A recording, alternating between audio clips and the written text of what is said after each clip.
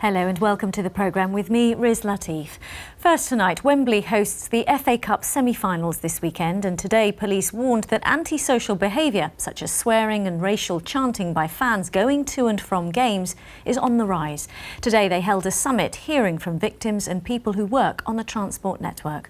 Officers say the problem may be worse than they think because many incidents go unreported. Our Home Affairs correspondent Nick Beak reports. Coming up later in the programme.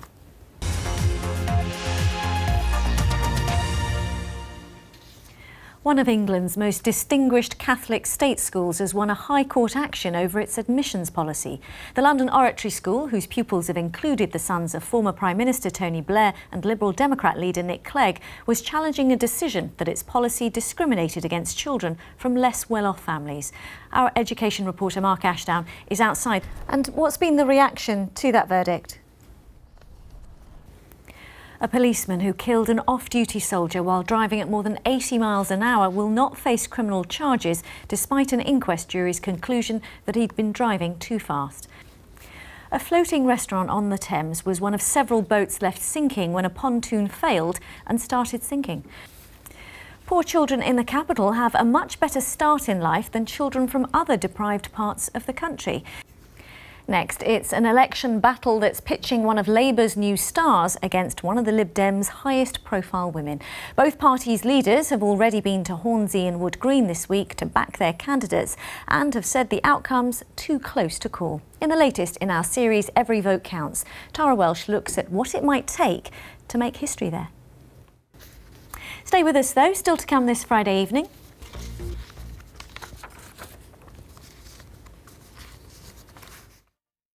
Kenneth Branagh is to return to the London stage. He'll spend a year in the West End putting on a season of plays with his own company, featuring other star names including Dame Judi Dench.